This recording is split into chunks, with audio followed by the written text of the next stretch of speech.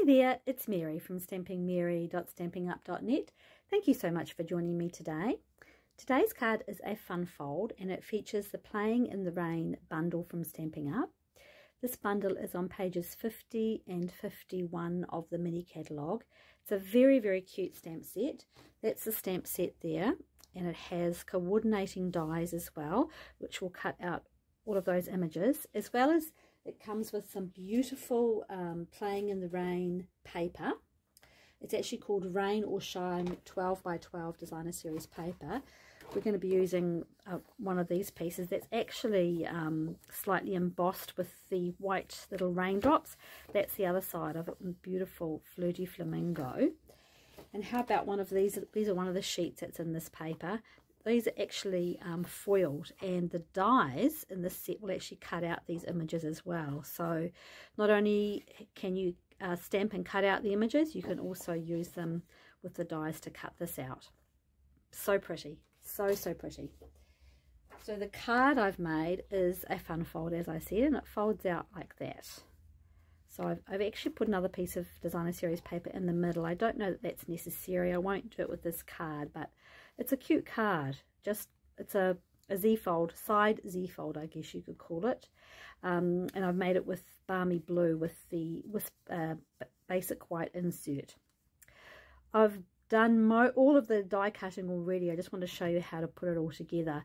So this is a die that's in here as well, the very cute kite. There's no stamp for that one, it's just the dies. This beautiful little bridge, and this is a piece of some of the Designer Series paper back here.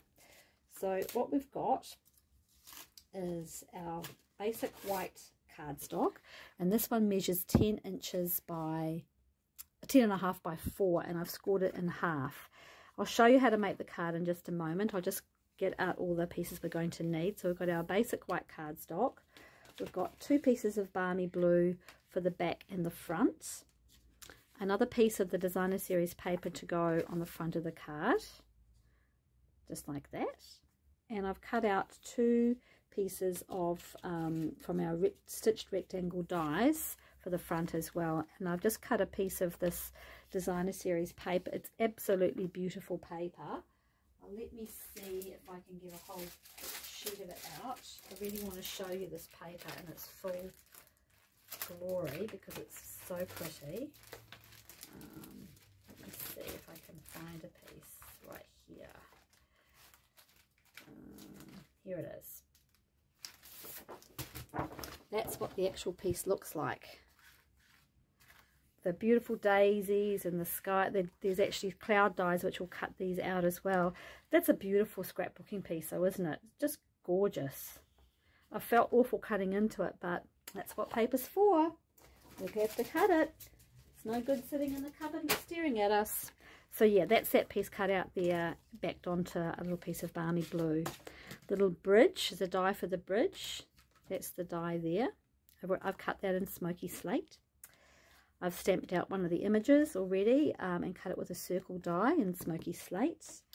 That's the die for the kite. So I've already cut that one out. And then it has another little piece that goes inside to cut out the little decorations for it. So let's go ahead and put this together. I'll show you how the card goes together first, and then we can do all our decorating. So as I said, it's a piece of 4 by 10.5 of basic white, thick basic white, folded in half. And then what we're going to do is just fold this front piece back on itself. So fold it back to match right there. Okay, you could score it as well, but it's just as easy to fold it back on itself. And that is actually all that there is to making the fold. All right, our 2 pieces of cardstock, a Balmy Blue. One will go there, and then one will go at the back as well. So I'm going to put my Designer Series paper on here first before we put that on. So when I made this, first of all, I had put the raindrops going in a different orientation, which we don't really want. To be honest, it doesn't really matter, I suppose, but it's good to have them going the right way. Why won't this tape come out? There we go. So let's get that on.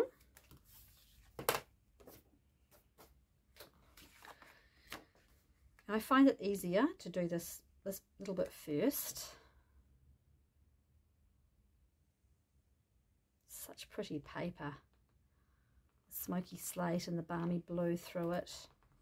I think it's gorgeous. Okay, so now we're going to, I find it easier, as I said, to do the top piece first. So with that smaller flap, what we're going to be doing is putting adhesive just on that small piece, just that one, and we're going to be layering it down like that. So Tombow is your friend on this one. Put some Tombow down, or liquid adhesive. And then what I find is easier is if I just lay that over and position it so there's a narrow border right around the edge there. So all we've done is put adhesive on that front. Okay, just that bit there. That's the Z fold, if you like. On here we're going to put our adhesive back on the back piece. Now, I haven't done any stamping for the inside of this one. I would probably suggest you do your stamping before you put the card together in case you make any little mistakes. Then this other piece of balmy blue goes on the back, and you just get it all layered, get it all set there so it all matches. And so there you have it. That's all there is to it. Simple, pretty simple. All right, let's put these two together. It's a balmy blue stitched rectangle. Pop this on the back, layer that down. There we are. Get that positioned nicely. There we go. Isn't this paper pretty? I just think it's gorgeous. All right, and let's put our little bridge on here. So all I'm going to do is just put a little bit of Tombow, a little bit of liquid glue, not too much because I don't want a whole lot leaking out, just on the edges, maybe a little bit there, not in the middle because that's where I'm going to pop the kite into. So this fits pretty well, perfectly here, a little in the middle. So just position that however you want it. I don't want to have I want to be able to see those pretty little flowers. And then the kite, let me show you how this goes together. So I've cut it out in a thick basic white, and all we're going to do is position that onto there like that. When I first got this set, I saw this die. I went, what on earth is that die for? And then I figured it out.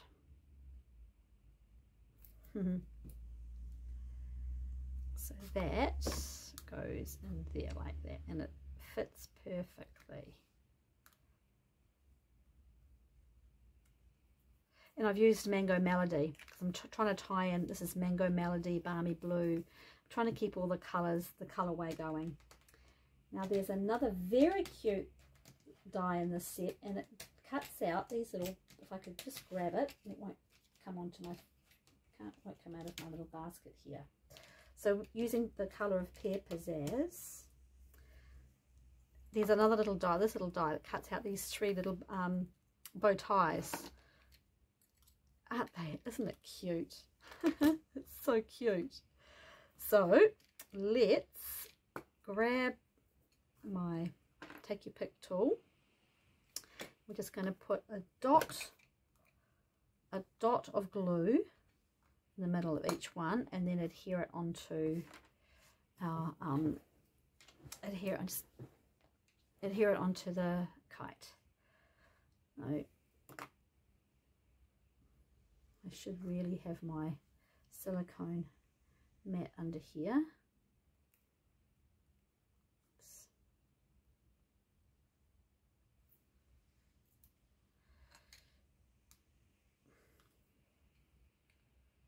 It's a little bit fiddly, but it's totally worth it. Totally worth it once you get these on. Oops. She says, see, it's totally worth it. Truly it is. I could just get that to sit there. Here we are. There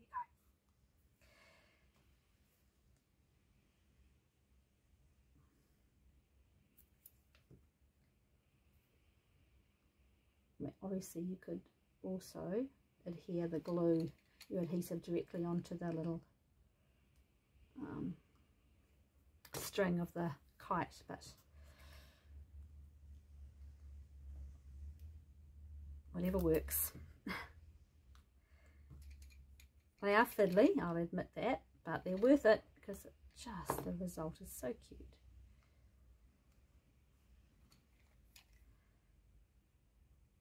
Right, okay, so that is then going to pop into here. So I'm just going to put a little bit of Tombow. Whoops.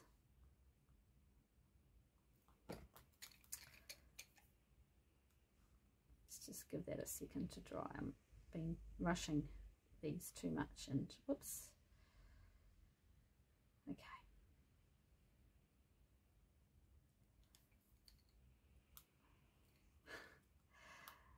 It's going from bad to worse now. Here we go. Right. Just leave it for a second.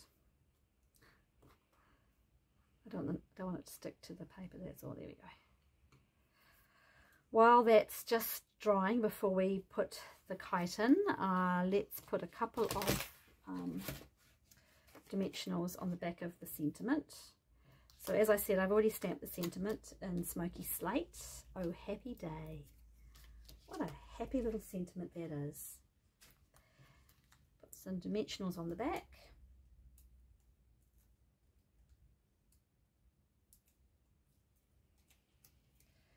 And then, oops, we can't put that down yet. Right, let's try again with this.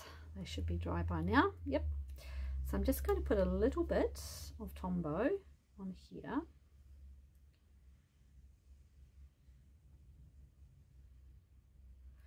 We won't really see this, and I'm just going to poke it, pop it in so it sits just behind one of these. Oops. On that little bridge. You could chop a little bit of it off if you thought it was too long, I guess. Alright, that's going to go in there. So let's pop dimensionals on the back.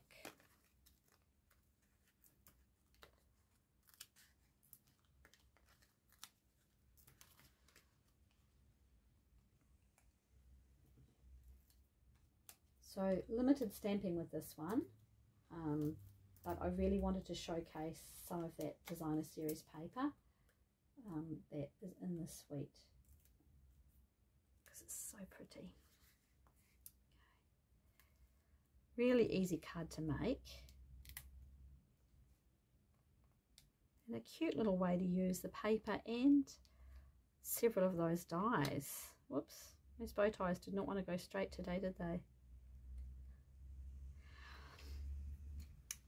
This one over here, oh happy day, the corner, and there you have it. My bow ties are not quite straight. I am going to pop a dimensional underneath, a mini dimensional underneath that kite just to pop it up a little bit more. I think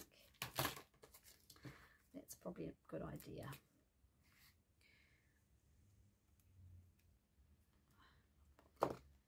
That will just keep it from moving around also. There